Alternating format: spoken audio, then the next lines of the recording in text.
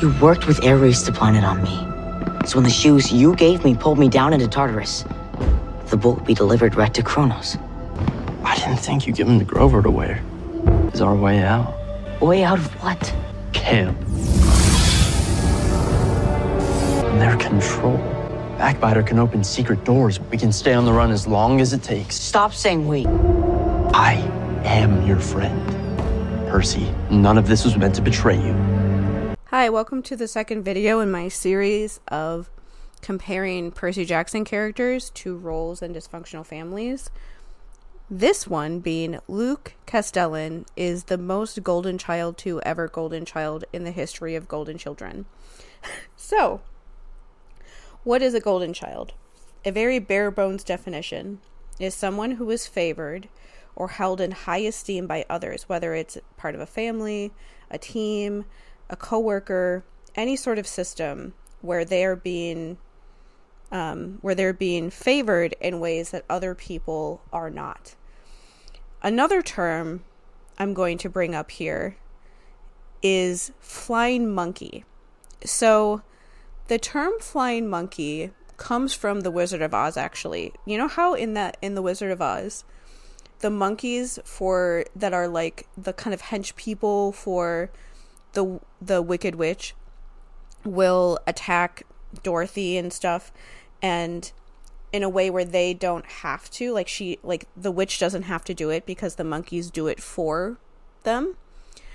A flying monkey in a dysfunctional environment is somebody who is basically furthering the kind of cause that the golden child is doing, so that the golden child doesn't have to actually do it themselves. And they're doing all this work behind the scenes. Sometimes the person, like the golden child, doesn't even know they're doing it. Like in this case, the golden child, Luke, has no idea that this is happening, but it's happening regardless. And because of all of this work that this other person has done, they kind of gaslight a lot of the people's victims, and they also like work so hard to protect the golden child from the consequences of their own actions. So who is the flying monkey in this situation? Hermes. Hermes is the biggest flying monkey that Luke could ever ask for, purely out of like total guilt of knowing that he completely messed up with being his dad. Everyone knows that he did that. But the wrong thing to do, Mr. Hermes man, is to definitely go out there and do all this stuff to protect your son from the things that he actually needs to be held responsible for. Like, for example, the fact that Luke goes to Elysium. Like, I just want anyone to imagine, like, I saw a TikTok video about this. I'm going to flash on the screen in the last couple days that made me want to add this to this video. But imagine you are Selena, and from the time that you were 13 years old, Luke came to you, used the fact that he knows that you have a crush on him when he is 19, 20 years old by now, and you're 13.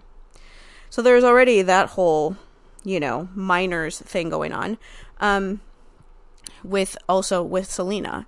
But then on top of it, he uses the fact that he knows that you like him, and then puts all of this responsibility on you by telling you that if you don't act as the mole for him, that more kids that you are friends with, that you love, that are your like second family, your real family at camp, are going to get hurt, are going to die if you don't work with him. And so the longer you do that, the more you feel like you have to, because you're afraid now that you're going to be like cast out of camp if they find out what you've done. And so you keep doing more things, hoping that will help kids from being hurt, your family, your found family, from being hurt. And the longer it goes on, the worse it gets, only for your boyfriend to be murdered by Luke, and for that to finally be the thing to make you realize that all of this time, you hoping that he is actually the good actually is trying to help save kids, even though from the very start, as soon as he poisons Thalia's tree, it's pretty obvious that he's not trying to do that, that he's just trying to hurt as many kids as possible. But you don't want to believe that about someone, especially when you're trapped in a situation like that, like she is. And so she finally tells people about what Luke has been making her do all these years. And she feels like she needs to sacrifice herself because of the guilt of everything she's done. And especially after Charlie was killed, I don't think she really wanted to, survive through to the end of the war anymore. And alone, without him there, having to deal with what Luke forced her to do. And so she basically kills herself in the most painful way in The Last Olympian. And then you're in Elysium after all of that, because they realize that you're a huge victim, that you were groomed. He put you through so much stuff that was not your fault, only for him to show up there 2 hours, probably an hour or two after you get there. And he gets to be in Elysium along with you. The person that terrorized you like that, the person that killed your boyfriend, the person that killed other kids that are in Elysium with you. He gets to be there because his dad is Hermes, and his dad for the last 5 years has been trying to convince people that Luke is just lost, that he's not like a bad person, that he's actually a hero. Look, he sacrificed himself at the end. That means he realized that he was wrong. Did he? Did he realize that he was wrong? Did he realize that? Or did he just realize that his little bitch ass lost? Is that what really happened? Did he actually realize that his bitch ass lost? He never thought that he was going to lose. And then once he realized at the end of The Last Olympian that you lost, bro, it's like, well, now the only thing I can do is kill myself to try to justify any of this, because it's not like he wanted to stay alive and actually have to deal with the fact that he was a terror and destroyed thousands of people's lives and lost. I don't think he really realized the error of his ways.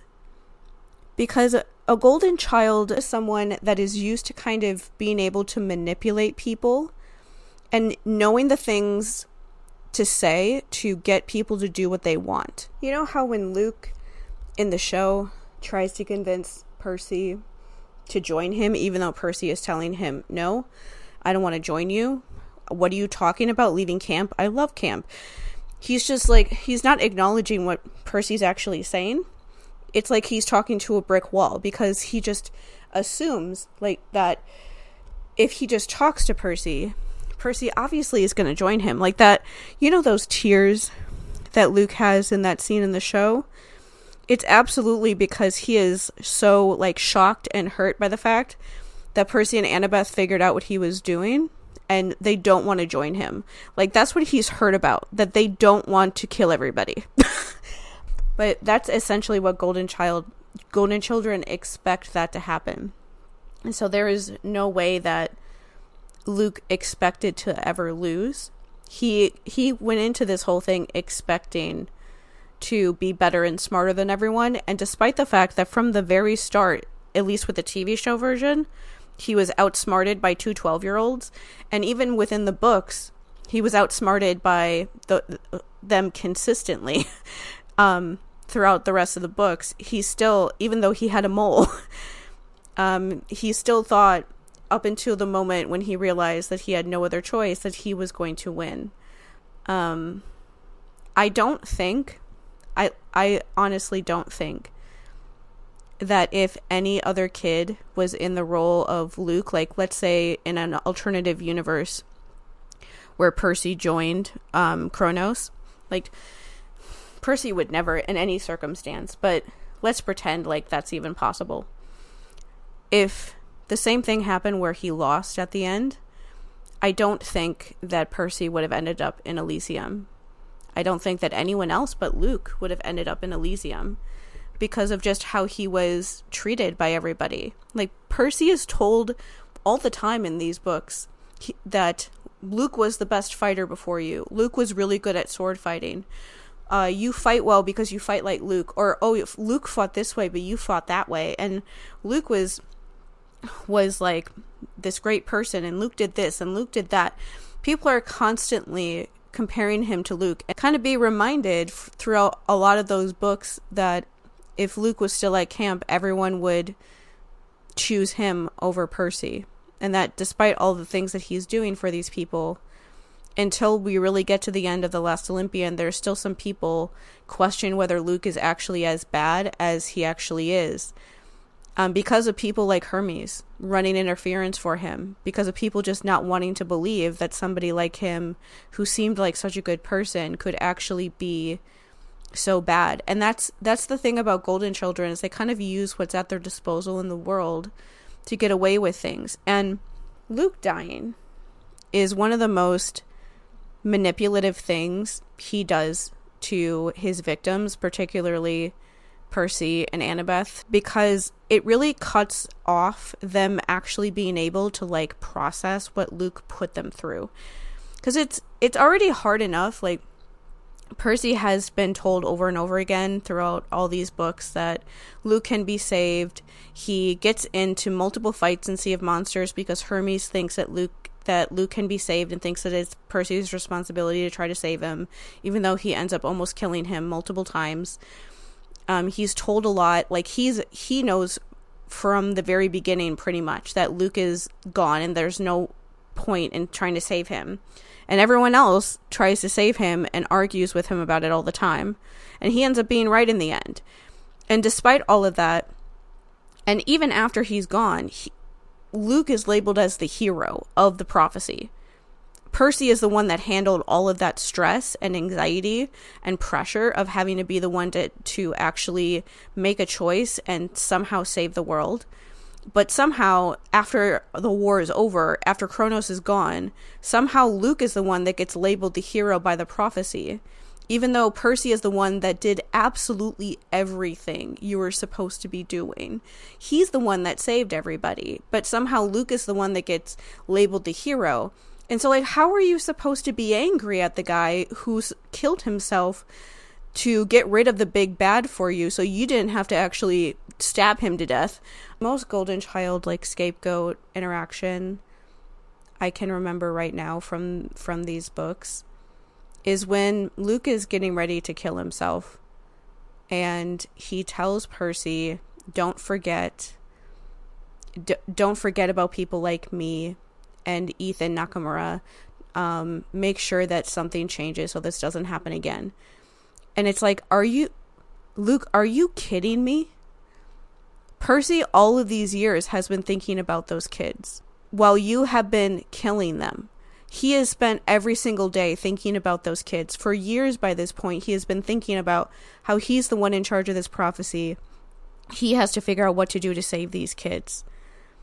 And you, at the very end of your life, suddenly are like, oh, don't forget about them. And it's like, yeah, like you did. You forgot about them years ago. You don't care about them. You abandoned them. You left them in the labyrinth to lose their minds if people like Percy and Annabeth didn't rescue them.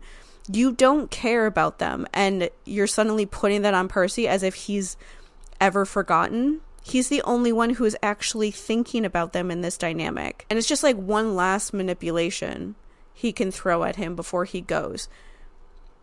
Because really, how much more upsetting can it get than to think about the fact that while Percy and Annabeth are in Tartarus, and Percy says that comment about like, oh, I wonder if we're going to find Luke's shoes down here. Luke is in Elysium, in the highest like level of the underworld, in like a paradise world in the afterlife, with children that he killed, just having the best time. That's a Golden Child.